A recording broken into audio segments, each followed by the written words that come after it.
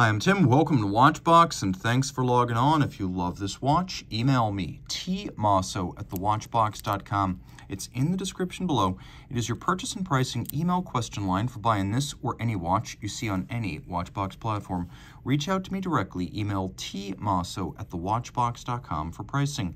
Today, we are discussing the first example of the third generation Rolex Deepsea Sea-Dweller that I have featured on this channel, new in subtle ways for 2022. The reference number changes to 136660. This is the Deepsea D Blue variant inspired by James Cameron's 2012 descent to the bottom of the Challenger Deep, the deepest part of the ocean. That inspires the imagery of the dial. So more on that in a moment. But let's talk about the changes through the years. The original Deepsea came out in 2008. The Deepsea D Blue with the modified dial came out in 2014.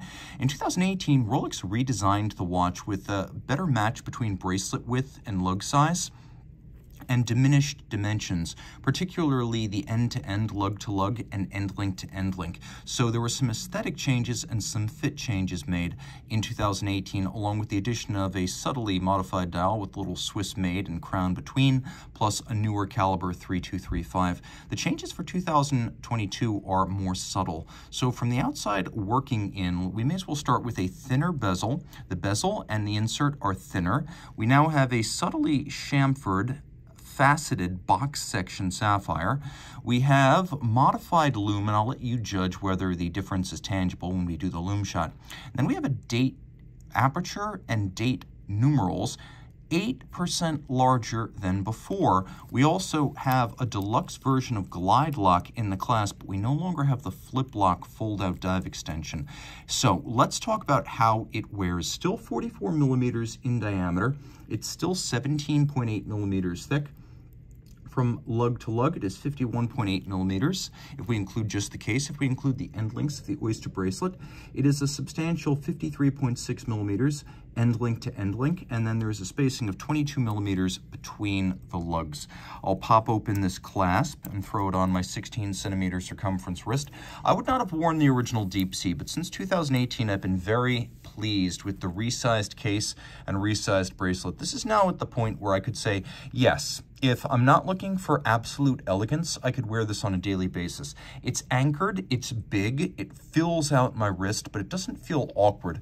I would wear this and enjoy it. Now you can see, we'll have to zoom out a little bit more even because it's such a big watch. You really need to see it in the context of the rest of my arm. I think if your wrist is my size, you can wear it just fine. Again, my wrist is 16 centimeters circumference, oval across the top. It's not one though for a low cuff. This is gonna get hung up on almost any kind of sleeve.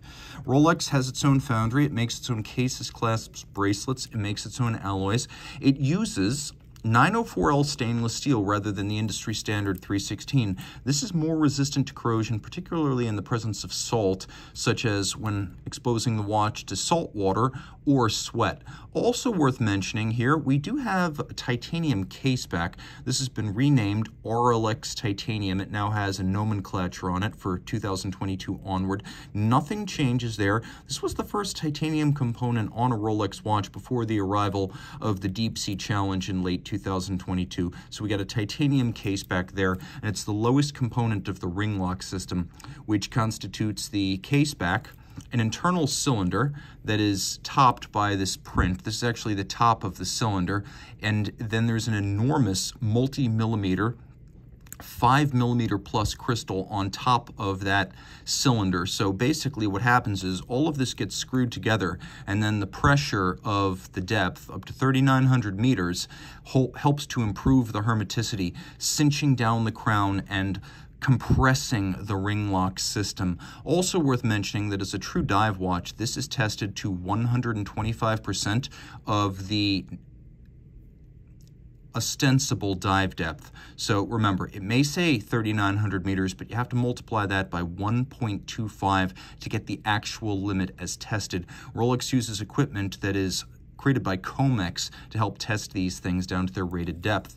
Taking a quick look at the buckle, we no longer have that flip lock system. What we do have is the deluxe version of glide lock that can be adjusted even when the clasp is closed and the watch is on the wrist. So this little lock opens up, collapses seamlessly in when you're ready to set the size, but you've got 10 stops, 2mm increments, so 10 increments up to a maximum adjustable range of 20mm. Now we've got a spring-loaded beacon hook system. You can see how that works. It's a lift lock that latches down once, latches down twice, thanks to the clamshell.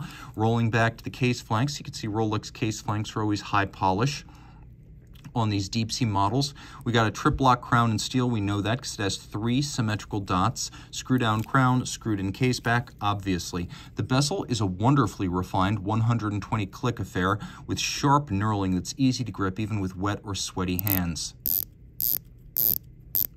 It's a real pleasure. It feels and sounds great, and it has absolute refinement about its action. There's no grit in this bezel.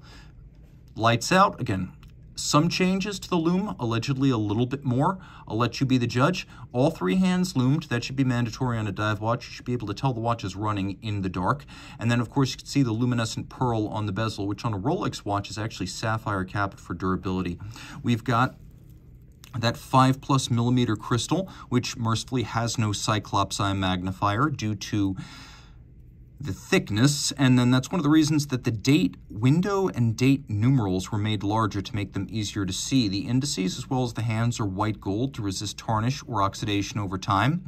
You've got that inner metal cylinder on which the sapphire sits, and then you've got a lacquer dial that goes from blue to black, just as James Cameron in his Deep Sea Challenge submersible went from the light of the surface to the dark of the Challenger Deep, and of course that little Deep Sea logo in signal green, which was the color of his submersible.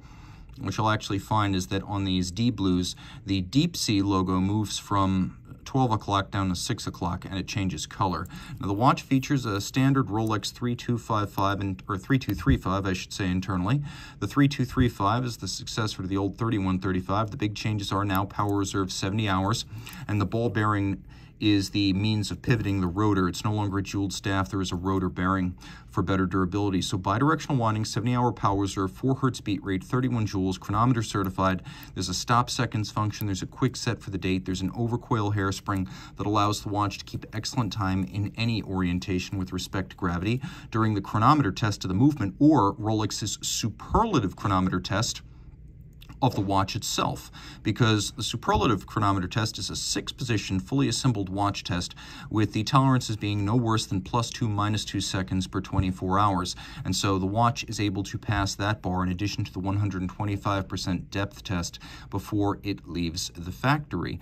Also important to note, the movement has a full balance bridge with a free-sprung balance for precision of adjustment and shock tolerance, and that Breguet overcoil hairspring features a niobium zirconium blue oxidized alloy called Parachrome Blue that makes the entire watch highly anti-magnetic. I suspect that every modern Rolex watch with that hairspring is in fact mil-Gauss or more in anti-magnetic terms. So reach out to Team Mosso at thewatchbox.com for purchase and pricing details of the latest Rolex Deep Sea Sea-Dweller Deep Blue model.